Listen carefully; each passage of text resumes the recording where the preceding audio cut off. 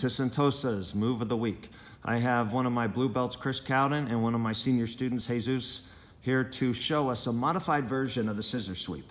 Last week we showed the basic scissor sweep from no gi, but we had a lot of requests on people on how to deal with it when you're dealing with a strong guy and they're just not going over. So we're gonna show you a little secret that should help your game.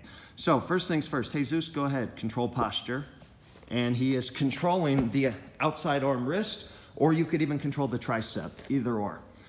Jesus is now gonna hip escape out, create some space so he can bring that knee shield in. Remember, knee pointed high, not low, and you're using your shin to really control.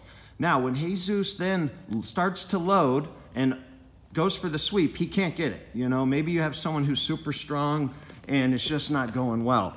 So then Jesus is gonna sit on his elbow, hip escape out a little bit, and he's gonna bring that foot on the knee, on the side that we wanna take them over.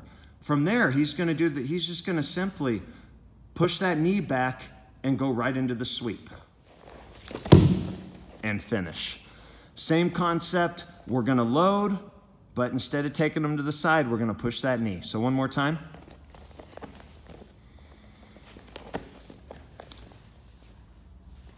1, 2, he's controlling, he hip escapes out. Good. Can't get it, so drives that knee down, goes right into the sweep and the mount. Thank you, guys. So again, if you're having trouble getting the traditional scissor sweep, then going and pushing that knee is just another option.